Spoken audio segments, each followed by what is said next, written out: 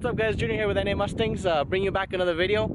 Today it's gonna be short and sweet, I guess you can say. So I know a lot of you, if you follow me on Instagram, I kind of teased on that I got the SVE Comp Series wheels, the drag pack for the rear. Had them for 6 months. Well, they were getting powder coated by Duke City Powder Coating here in New Mexico, and well, there they are. They're all done, wrapped in Mickey Thompson tires. They are, as you can see, 295 55 R15s.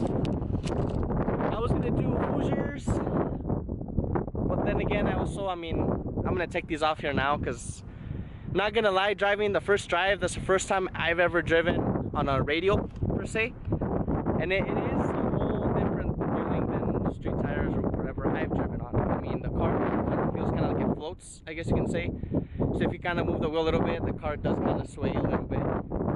It is softer, so like braking, taking off, you feel the car kind of move forward and backward. So it is definitely a whole different animal, I guess you can say.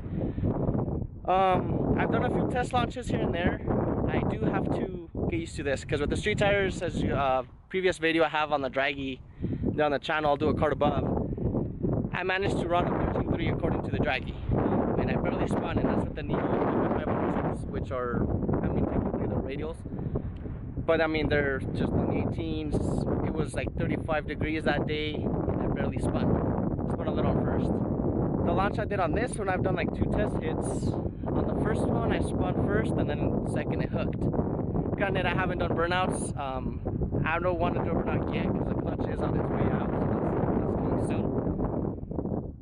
Because it won't hold the burnout, and I don't want to try it yet, so I've just been using as is. Granted, I haven't messed with tire pressure yet. That's what we're gonna do here in a little bit. Might film it. The second launch, I launched like at 2500, and it bogged a little bit and it took off. My only disappointment is it ran like a 14.3, so I'm running a whole second slower than with the street tires, and I mean, it's supposed to be hooking. So I need to figure it out. We are planning on going to the drag strip. I'm probably gonna go on the street tires first. No burnouts, just go around the puddle or the water and then go, see how it does. The reason being is I wanna see how big of a difference the actual drag radials do in an actual drag racing scenario. So stay tuned for that. We're planning on going to the drag strip. I don't know if Alex is gonna take the saline or not. If he does, then you'll see the thumbnail say saline versus Roush. We'll try to do that. But I mean, let me know what you guys think. Honestly, the car looks way faster than what it is. I'd be happy if I touched 12s. That's my personal goal. But I guess 13.3, what I ran before, I'd be happy with the actual drag strip because I know the draggy is pretty accurate. But we are really high elevation. I mean, the draggy also isn't that good of a test. Also, where I was testing, I mean, it could be at a downhill or something. I don't know. You never know. But I think as long as I stay in the 13s, I'll be happy. We are running meth injection now. I am probably going to run the first run without spray. Just because, I mean, I think we're going to go down on the nozzle size because it kind of does go really rich and it bogs it down a little bit as soon as I start spraying. So I'm going to run it as is because the first draggy run was without meth injection, which was a 13.3. So I'm going to run it as is with the street tires, just like I tested on the draggy at the drag strip. And then we'll go from there, we'll go to the radials, and then we'll go on spray, and then eventually once I get it tuned, we'll see how big of a difference that actually does as well. But yeah, here it is. I mean, gotta say I'm a fan of being aired out on radials. Because, you know, huge shout out to Alomar as always. I know I'm not repping their wheels as much anymore, but these drag comps definitely are really nice. If you want a drag setup that's slightly different, they come in polished with black originally. And also huge shout out to Jorge at Duke City Powder. Those come out phenomenal. I wish,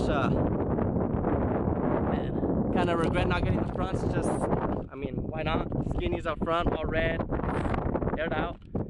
Maybe in the future we'll see what happens. Sorry about the wind again, and we'll see if we can do some test hits. Hopefully include the clips afterwards. We're gonna see how many cops, if there's any in Mexico where we go. So we'll do some test passes here, maybe just one, because I don't want to break the car either.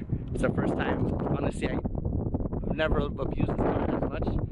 So I'm kind of scared to launch in a drag pack, because if it hooks, that's when you can break stuff. And at the end of the day, It's stock transmission, stock clutch, stock rear end. It's pretty much just blower 2-valve. So I mean, we'll see how it goes. But as always, guys, thanks for watching. Don't forget to hit subscribe and turn the notification bell on. We are trying to do a video a week. I'm trying to do on Sundays, but the internet unfortunately hasn't been that accurate. So a video can upload in a day, 2 hours, or even 3 days was last time. That's why it was a little late. But just keep in mind, it is going to be a video a day. I'm not going to set a set date yet, just because the internet's been kind of unpredictable. But as always, thanks for watching. Thanks.